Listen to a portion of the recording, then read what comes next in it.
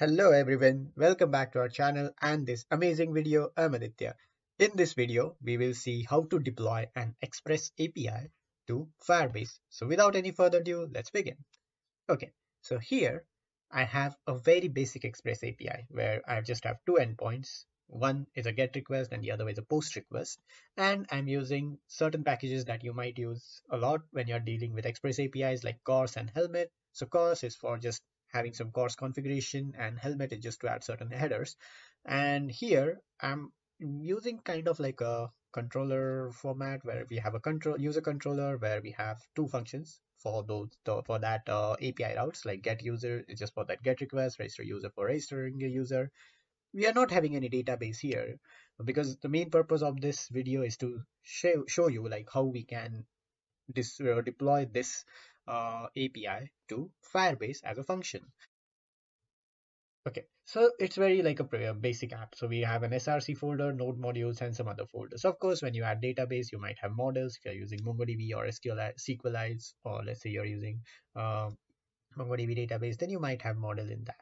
So if you're deploying database, then you might need a different server for that. And also, if you're using Firebase database like Firebase Firestore, then that should be fine. But in case if you're using different database, then you need to choose your database server accordingly. So how we can have this thing or these two API routes or our API deployed on Firebase? To begin with, first thing we need is Firebase CLI. So I was just testing this with Postman. So if I just before we go to CLI, so get request, that works fine. Post request, we should get the register user ID. That's great. Now Firebase CLI or Firebase tools will help you to deploy your set functions or your website on Firebase using your terminal. So we just need to make sure that this package is installed globally. So you can install this package using npm install -g, that means for global, and that means you can access the Firebase CLI or Firebase commands from anywhere in your terminal. So we just need to make sure it's installed globally and Firebase tools. Next, of course, we need to have a Firebase account. Of course, if you have a Gmail account, then you will have a Firebase account, and then you need to create an app over there. So once you create a Firebase app, which is in this case, it's my Next app, and then you need to uh, enable the hosting and functions. So for functions, if I am correct, you need to be on Blaze plan. But let me know in the comment section if anyone is using functions on Spark, because I tried to use it, it was giving me some errors. So I have to upgrade to Blaze plan and then I can use functions now. So I already have one function deployed over there, which is for my Next website. Uh, but what if we want to add another function over, in this case, our Express API function? So so let's begin from here. Now what we need to do first is, now I have Firebase tools already installed. So I'll just skip that part of installing Firebase CLI or Firebase tools. So what we need to do now is just type a command here, Firebase init. Just need to make sure, yeah, over there. And then it will ask us certain questions. So I'll tell you what we have to answer for that. So this will take a bit of time. So I'll just skip to the part of the video where it asks questions. All right, so here it is asking that you are about to initialize a Firebase project in this directory. Proceed. Of course, we are ready to go, so bye. And then it will ask us what configuration we are asking for. So we can, if we are deploying a website, then we have the hosting configurations. But if we are just deploying the functions, so we can just select the functions from here. So select on Windows, I'm using spacebar, so we just need to hit spacebar and enter. And then hit enter. Yes, I want to use an existing project. I have already logged in with my Firebase Gmail account. So you just need to make sure you use Firebase login and select the correct account when you want to use Firebase too. So in this case, I'm using this Gmail account. So make sure you're also using your correct Gmail account. If you aren't using it, then type Firebase logout and it will take you out of your current login settings and ask you to log in again when you type Firebase login. In this case, my account is right. So I'll be just using an existing project, and then it will ask me some options. There's my project and then function setup. Now it will ask me whether my function is written in TypeScript or JavaScript. It's a simple JavaScript function, so I'll just say JavaScript. Then it will ask me, do I want to use ESLint to catch probable bugs and enforce style? For now, I'll just select no. Then it is asking me, it has written some package.json, index.js, and gitignore. So if I go to my folder here, you'll see it has created a functions folder. Inside that, it has added certain files. So for now, I'm going to say no. I'll tell you why we are going to say no for to install these dependencies. And then it will say, okay, everything is set. Now, the main things here is if you're deploying a function on Firebase, you'll get this firebase.json and Firebase RC just saying like what's the project name or project ID. And here it will give you things like, okay, what's your source? So in this case, functions folder has our function code. But of course, in our case, we have our code inside this src folder. So what we are going to do is we will for now delete this functions folder. But before we delete it, let's see in package.json what packages it is asking us to install. And also we need to follow certain things here. So first thing, engines. Now, in my case, I'm using node 16. So in my package.json, I have added that engines line over here. Also, if I go back to functions package.json, there it is asking me to have this main when pointing towards the index.js. In my case, it's inside the src folder. So I have written like main, which is pointing to src's index.js, because of course, we want our express app to be deployed as a function and not something else. So our index.js, it has that express app. When I say app, I'm referring to this app over here. And of course, it's nothing but our API again. Now, if I go back to package.json just to make sure everything is right, well, everything is all good.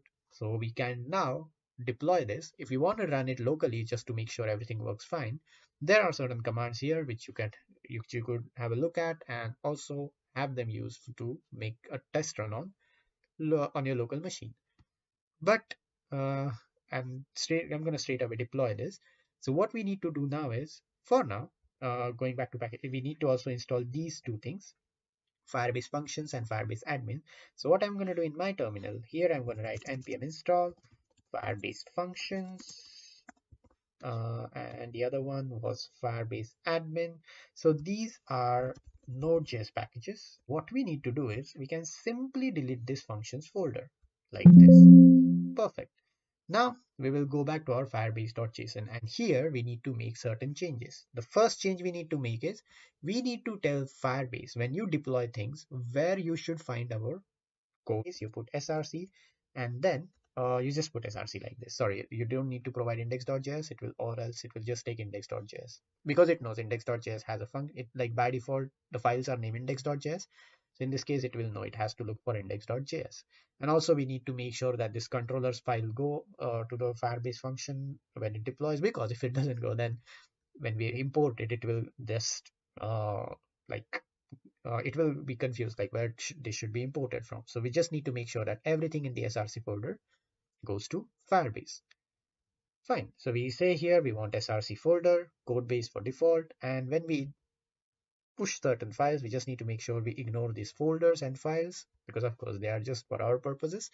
So once that is done, next thing we need to do is go back over here and type the command npm run deploy. Now, before you type this command npm run deploy in your package.json, you need to add this command over here.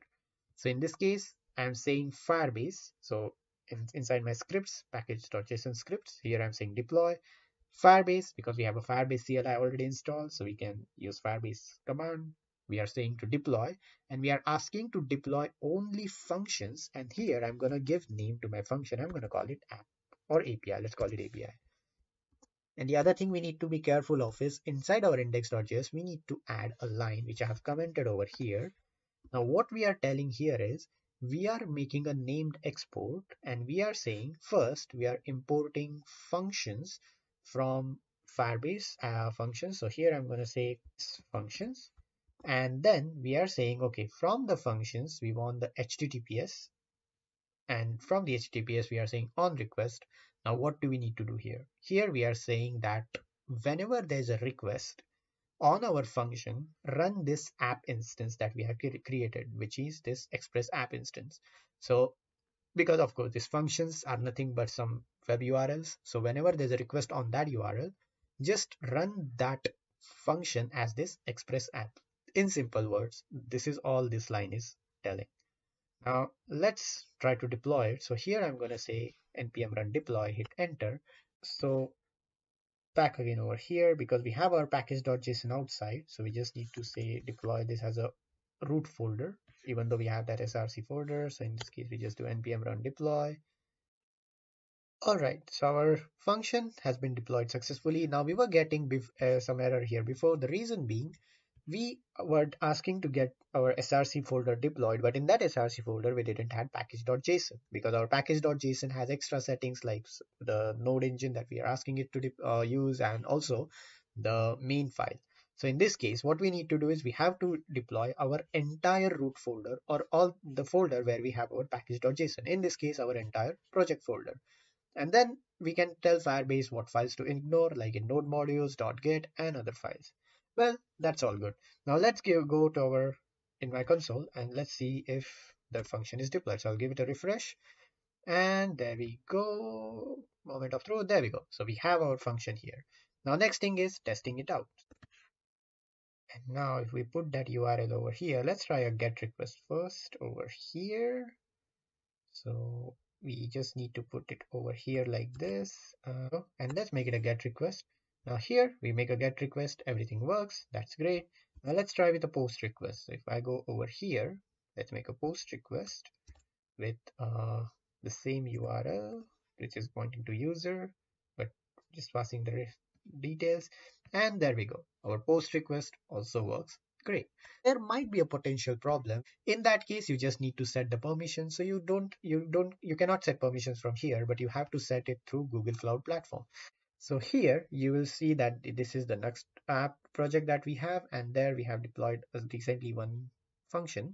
So what we need to do here is we need to go, okay, so it's a different function. Okay, let's try here, let's type functions, and then we have cloud functions, and then we have our API function. Now here, currently we are allowing unauthenticated users as well, but if you want to keep it like specifically for, let's say, certain VPN or certain resources, or when you want to have certain set of security, then in that case you can change the privacy functions here. So you just need to select this function from here like this, and then permissions, and then you can put certain permissions on that.